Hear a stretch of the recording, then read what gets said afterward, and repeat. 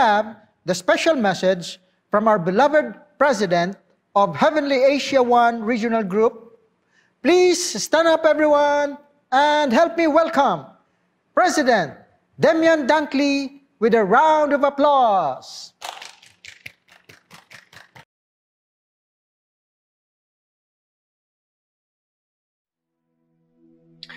Dear precious family members, what if you could travel back in time to when you were a child? What if you could go back and give yourself advice such as certain things to avoid or certain things to look out for? What if you could go back in time to guide your younger self to make better decisions towards a happier life? You might think that you would give yourself advice such as which stocks to buy. For example, you might think to tell yourself, when you hear of a person by the name of Elon Musk designing an electric car, use all of your money to buy stock in his company, Tesla. Don't you think that you would want to whisper such advice into the ear of your younger self? Or perhaps you would say, keep your eye open for a company named as a fruit. The company will rise and fall before it rises again to become one of the world's most successful companies. You should buy stock in a company called Apple, and you will be wealthy beyond your wildest dreams.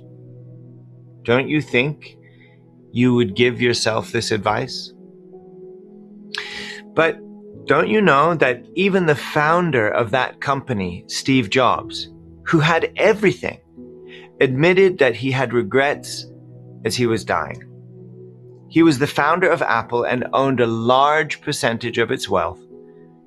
But not only did he create wealth, he led a revolution in his industry and created a world-famous legacy.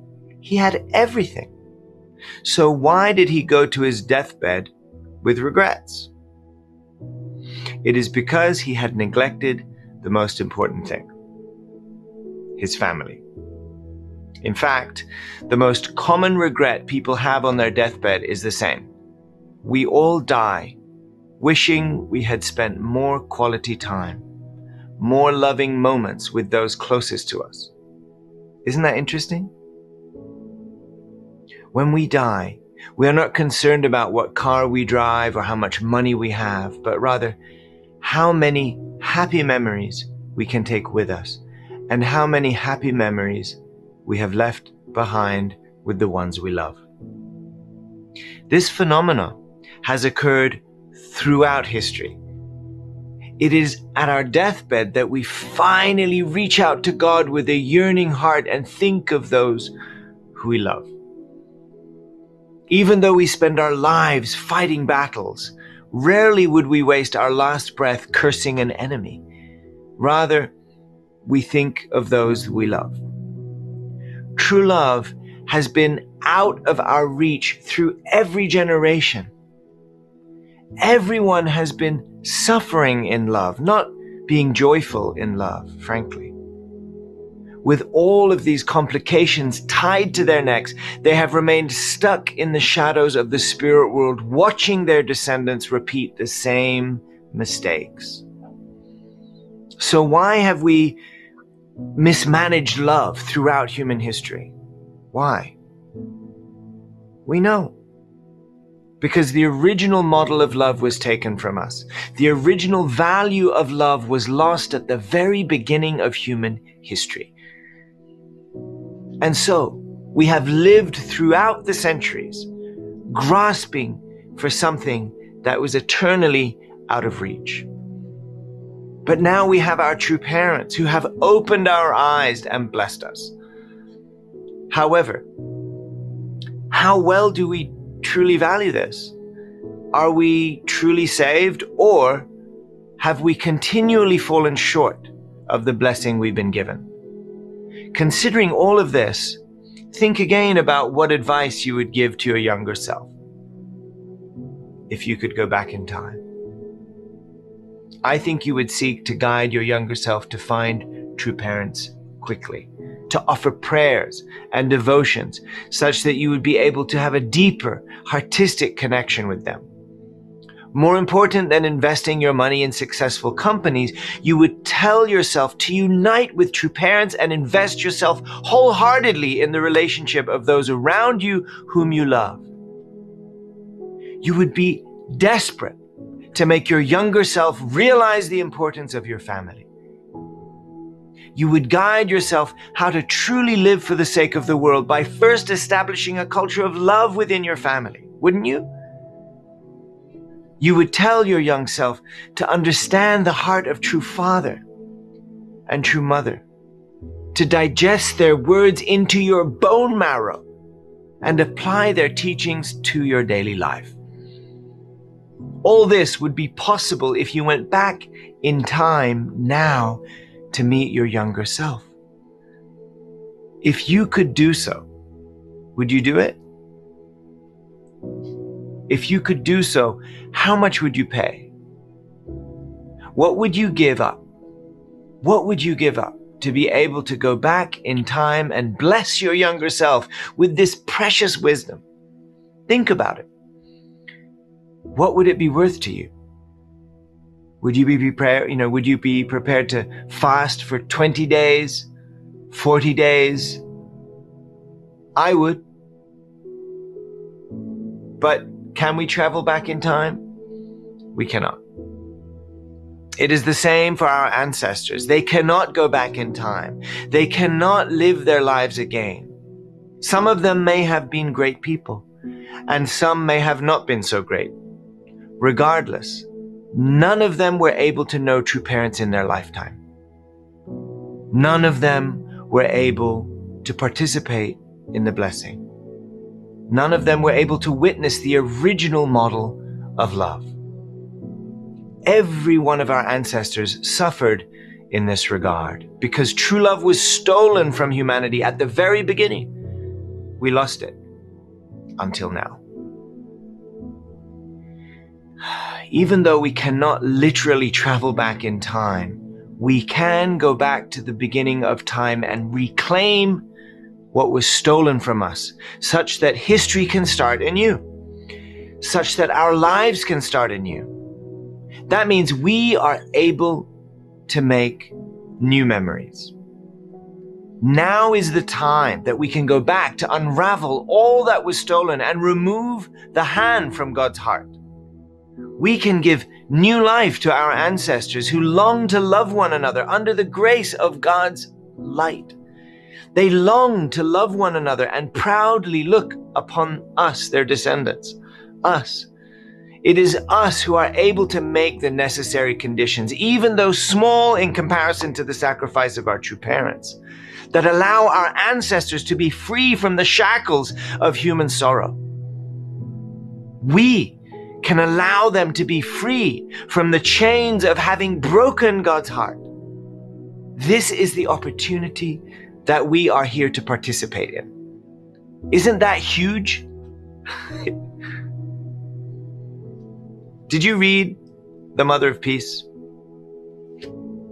Did you see the incredible sacrifices that Damien made in her life? She participated with her mother in the process of liberating her nation. Did you read about how she survived the onslaught of the Korean War, seeing her husband go and raising her precious daughter amidst all type of suffering? Did you read about how she lived a life as a devoted daughter to her own mother, as a devoted daughter to God, and a devoted believer in Jesus Christ who was willing to offer her life in order to attend him at his second coming? Did you read about the stories that our true mother described in here? How they traveled from the north to the south, risking their lives in search of safety? Remember, they were not seeking refuge for their own sakes. They were simply trying to survive long enough to be able to witness with their own eyes the Lord at the second advent and attend him. Did you read the stories of Damonim's countless battles with Satan, who was trying to attack her and attack her daughter? Did you read of her endless dreams where heaven guided her and promised her the princess of heaven? Did you read about how she not only prayed incessantly, but also offered endless devotions and fasts while continually sacrificing herself for the sake of others? She did all this while raising and protecting God's only begotten daughter in an environment of absolute purity and beauty. Did you read about these stories? It has been said that there was no member in our movement who was more devoted, more faithful, or more sacrificial than our true mother's mother, Damonim. It was she that laid down the intense conditions more than anyone in human history to prepare for, give birth to, protect, and raise God's only begotten daughter. It was this woman who deserved to live a life of peace. Don't you think so? This was a woman whom we should have known, whom we should have attended, loved, thanked, and honored in all her glory. We cannot even compare the value of this precious mother to Mother Mary. You know, think of how many millions around the world adore and love Mother Mary, but do not yet know the most profound, most beautiful mother of our own true mother, Damonim. Don't you feel that we should have honored her, protected her, loved her, and served her? And yet, she stood in the background, constantly serving, loving, and protecting our beloved true parents. Not only did she love our true parents, she deeply, deeply loved all of the children of true parents, us. When Damonim saw that our spiritual states were befallen, she could not bear to think of how much we were making God suffer, how much we were making true parents suffer, and how much we were making each other suffer. Such a sight was unbearable for her. Knowing that happiness was within our grasp, knowing that liberation and freedom and blessing was within our grasp, but that we were ignoring it and throwing it away. She could see that our spirit worlds were dirty and our ancestors were suffering. This is what drove our precious Damonim to offer her life early for our sake. Did you know that True Father said that had we fulfilled our responsibility, we ourselves would have been able to liberate and bless our ancestors, for we would have laid the conditions necessary to do so. But we did not. Even with all the blessing, wisdom, education, and love that true parents gave us, we could never completely unite and attend our true parents. Not completely or wholeheartedly. But our true mother's mother could do so. Damonim did so throughout her life. Even before meeting True Father, she was living that way of life, right? You can read about it. Because of her deep love, she asked God and true parents for permission to die early. Can you believe that? She was supposed to live longer, but she asked permission to go to the spirit world early so that she could bargain on our behalf to liberate us and our ancestors, to pull them out of the mudflats of hell, to pull them out of the confused and lost corners of the spirit world. She went out to find them, hidden in the dark shadows of hell and had to stretch out her arms to pull them out.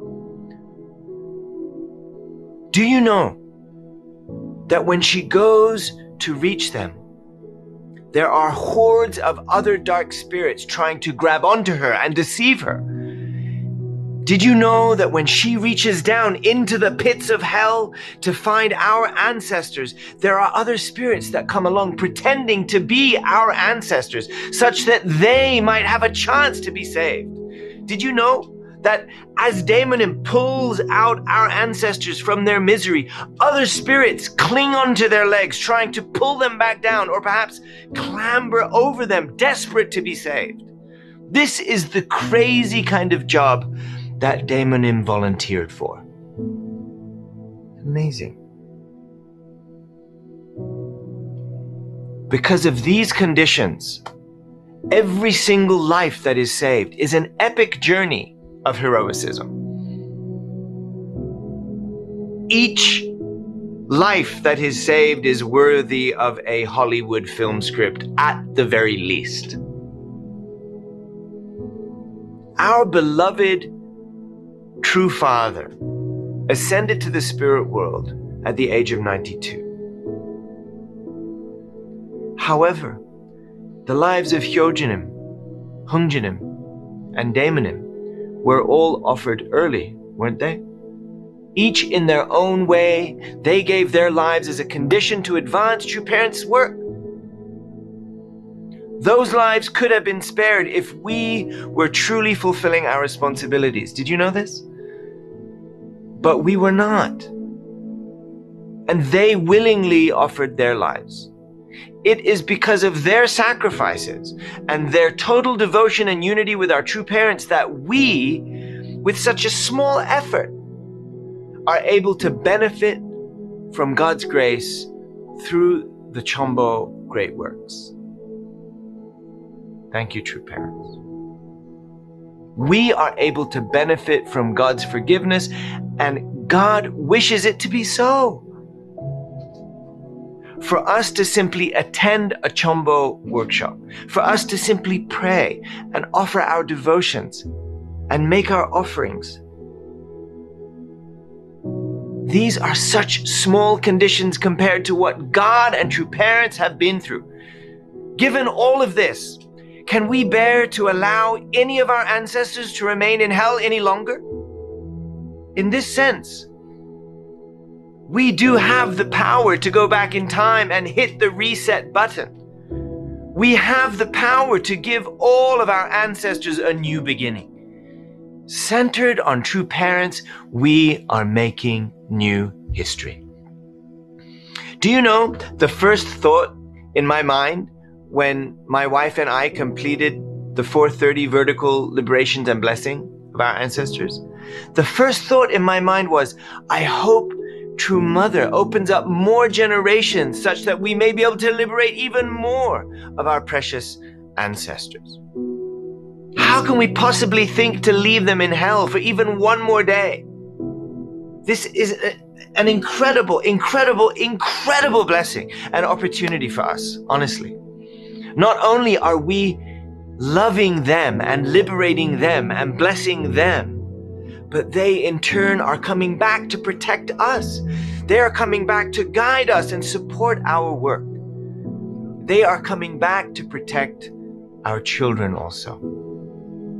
You know, when we think of our children and who they will marry, do we want our children to marry someone who has liberated all of their ancestors? Or do we want them to marry someone who has ignored this CheonBo providence and failed to bless even 7 generations? This is a serious matter. This is a serious matter. But it is only serious if we avoid it, if we ignore it and put it off for another day. However, when we embrace it wholeheartedly, when we dive in and do everything in our power to fulfill these small conditions, then it is no longer a serious matter. It is simply a miraculous blessing.